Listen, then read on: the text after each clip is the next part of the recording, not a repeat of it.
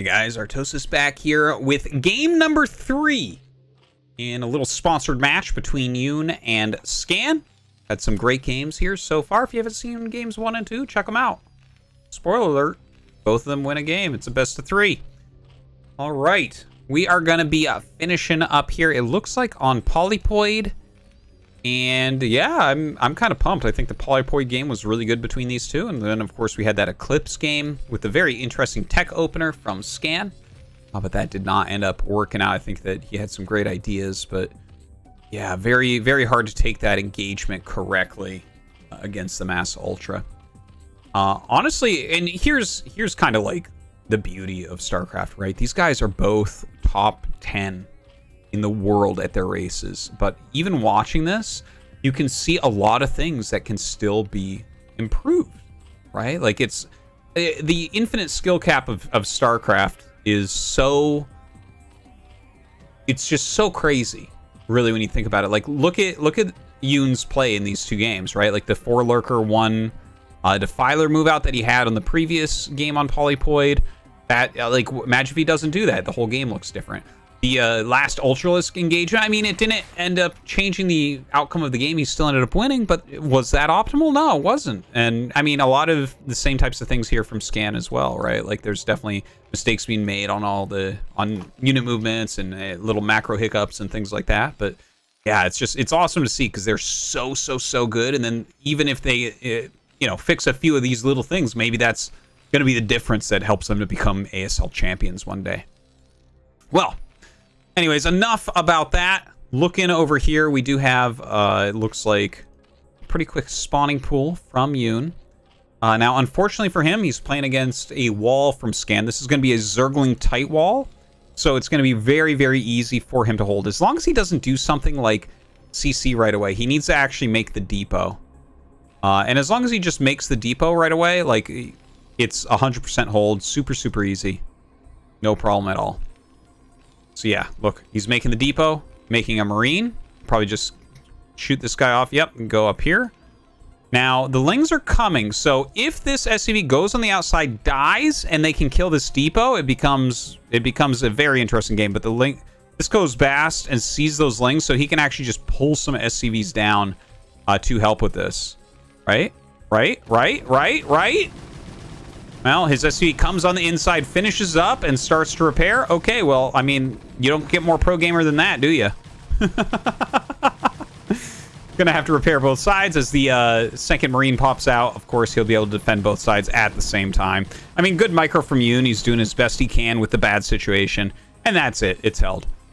Okay. The SCV gonna come back towards the top right and scout what Yoon is actually up to. And that is a 310 layer. So, yeah, it's a little bit later. He put on the pressure with the Zerglings. The mutas aren't going to come particularly fast, but it's hard for Scan to actually read exactly the timing of this. So he'll probably have to go with the regularly timed turrets. So obviously, his SCV did not get here right away. We'll see. I mean, if he keeps alive long enough to see when it finishes, then he can deduce when it started, obviously. But yeah, we'll see about that. Now, Scan, where are you going to go from here? When you wall in like this, you have a few more options about exactly like what your build order is going to be. And okay, so he actually throws down the academy, so it's a bit of an academy rush going on. But I was going to say you can do things like a quick +1 attack because you have the wall. You don't need a bunker. You don't need that many Marines, so you can kind of spend extra minerals elsewhere. But I think he is just going to go for some Marine medics and do a little push out early on. There goes the layer all finished. Going to start his Spire here momentarily. The SCV still trying to scout. Zergling's just kind of combing the map, staying on top of him. Doesn't want him to get up and get any more free scouting intel if it is at all possible.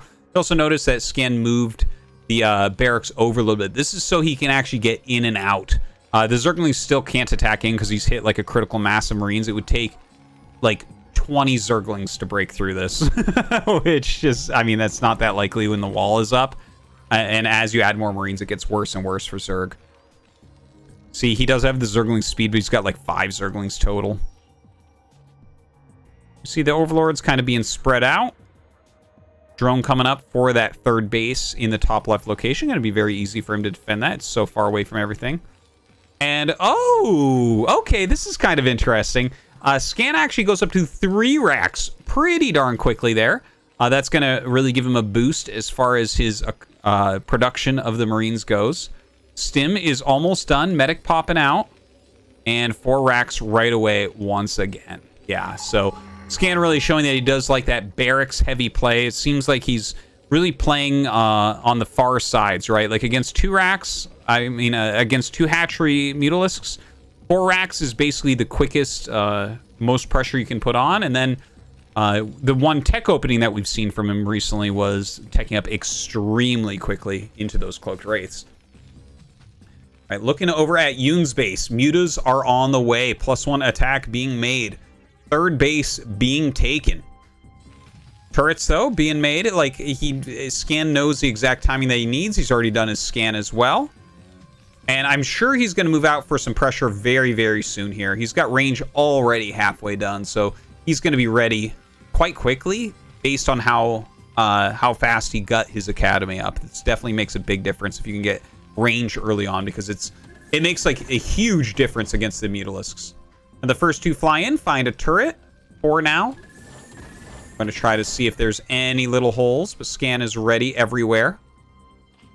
Looking at home, still just producing some drones, some mutas. Overlord's popping out as well.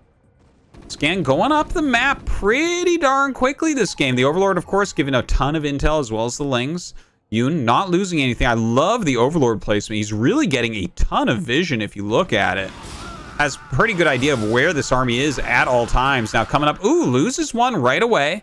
Might be caught off guard by how quick the range is there, since the academy was super, super fast. The muta's flying up. Turn around.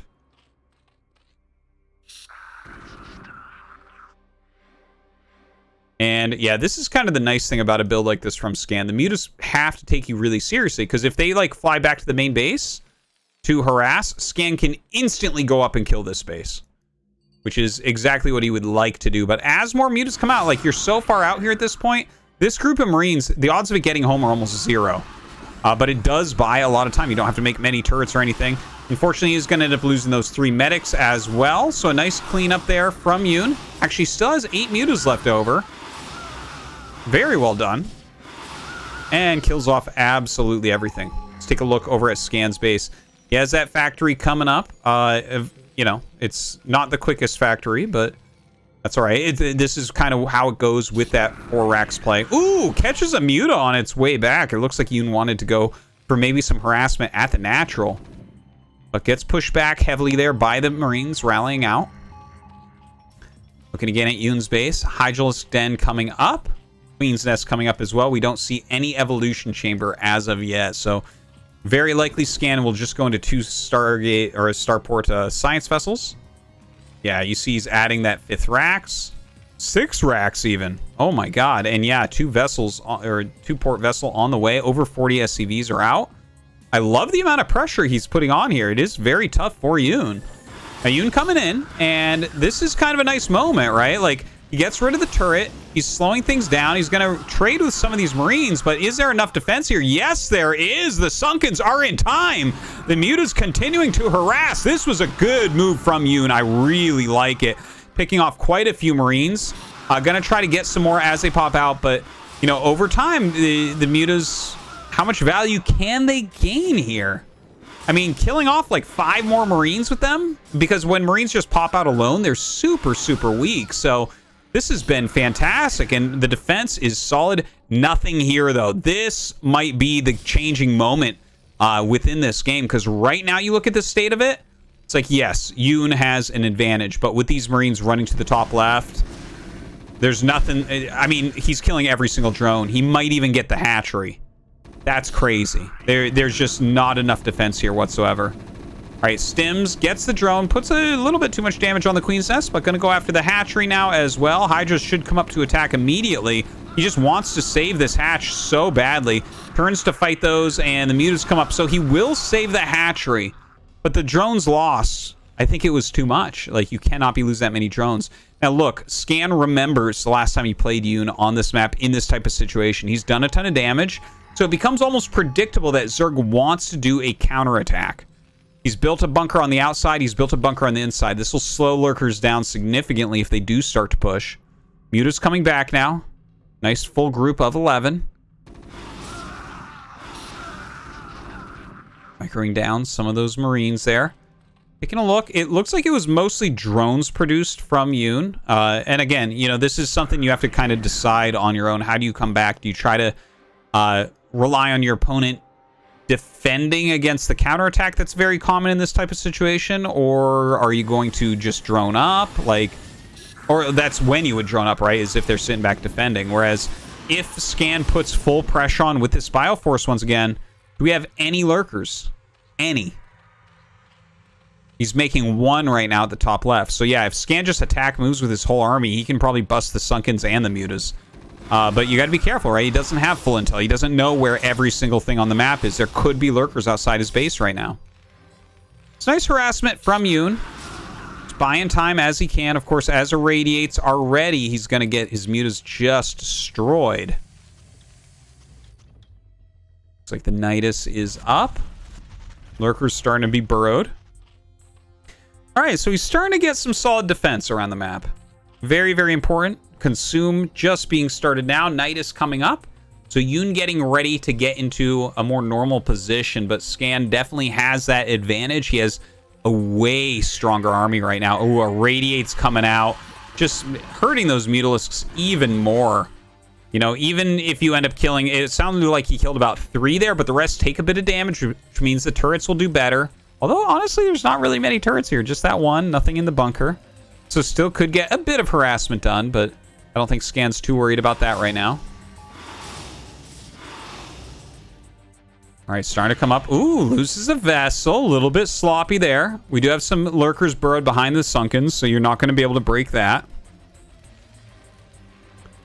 Scan going up to 8 barracks. Okay, so this is Scan going for a kill right now. And we're going to see him get highly aggressive.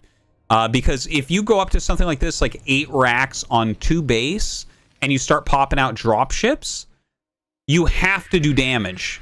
Because you're not taking any more expansions, you're not getting more vessels, you're not getting into BCs. You have to get damage done. And with 8 racks, you can refill your army very, very, very quickly. Now, he is supply blocked, making a couple depots. So that seems like a pretty long supply block. We see him kind of shooting up in minerals here, unfortunately. Throwing down more and more depots. You can see he's just kind of frantically throwing them anywhere he can. The triple lurker stack going to make it very hard to actually get up there. Vessel's coming up to help, and he does have the double dropship. But he's got to be careful. See the Scourge waiting for him. If you catch the dropship, like Scan's strategy, like he's definitely ahead, guys, but it can fall apart. If you smash these 2 dropships, which he's not going to because Scan came up at a very interesting angle. A lot of those already getting picked off. But yeah, it looks like he is going to be able to unload. Scourge coming up to help deal with that. Ling's coming out. Lurker as well with the burrow. Oh, good Scan does kill off that Lurker. More Marines up here. Should be able to clear those Lings just barely. But as the Mutas come up, that's the end of that drop. And he did Scourge one of them. So was that enough damage? No, not really. He just killed a few units, but it's not over here yet. More vessels are being produced. Finally, Scan's starting that 3rd command center. Looks like he has about 5 vessels out right now, which is a good amount. A drop going towards the main base, and we don't... Oh, the Scourge are all down here. Nothing at the top. So Scan going to be able to unload, I think, just about everything. Yeah, he gets out absolutely all the units with 2-1 upgrades. Beautifully done. Still has a single lurker. Only a single lurker here at the front. So Scan may be able to break this area as well. Scourge get the last dropship. Radiates that Overlord that is on top of it. Defilers are out. Consume is done. So he's going to have to defend this. He has to do it pretty darn quickly. Okay, Plague. Oh, I like the Plague as opposed to throwing down a Dark Swarm. That's going to allow the Mutas to come in and really help to clean that up as well. So looks like Yoon holds on to his main base. Does take some damage, though. His drone count, honestly, not that bad considering what's happened to him so far this game, but Scan's starting to explode onto the map, floating over his third base, getting that BC add-on with the physics lab, taking his fourth, down at 6. Defense Matrix as he runs up the ramp. Yoon has to target this down the ramp. It's very, very important. Okay, Darkstorm comes down. Obviously, that's going to be good enough. And Scan runs away. Irradiate goes down. Ooh, the plague onto the vessels. All 5 being plagued here. Battle cruisers in production right now. Let's see what these upgrades are at. 2-2 with 3-3 starting up. Let's take a look at Zerg. Only +1 carapace with 1-2 starting up. So definitely Scan advanced in that way as well. Has some good coverage of the map right now with his Marines and Medics. Oh, gonna lose both these vessels over there. So painful. Has 5 red vessels still with this group of army. He is making battle cruisers. It's okay to only have like 5 or 6 vessels total.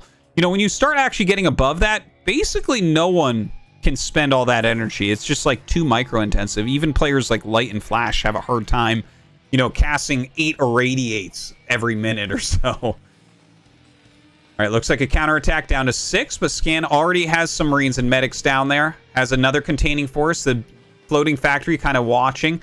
And no 4th base for Yoon, which is kind of the important part here. Comes up the ramp. Uh-oh, this is not looking good for Yoon right now. Scan getting up the ramp with a ton of Marines and Medics. The Darkstorm going to stop the Defilers from dying. He eats one of them. Okay, throws down a Plague as the Ultras come out.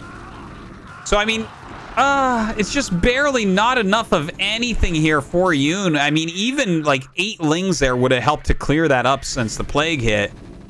Darkstorm going down, but okay, he has Burrow luckily here, so the Eraser won't completely murder his economy. More units coming out. Looks like he's getting ready to expand to the bottom left as well. Killed the main hatchery, which is really nice. But GG is called. Scan wins 2-1.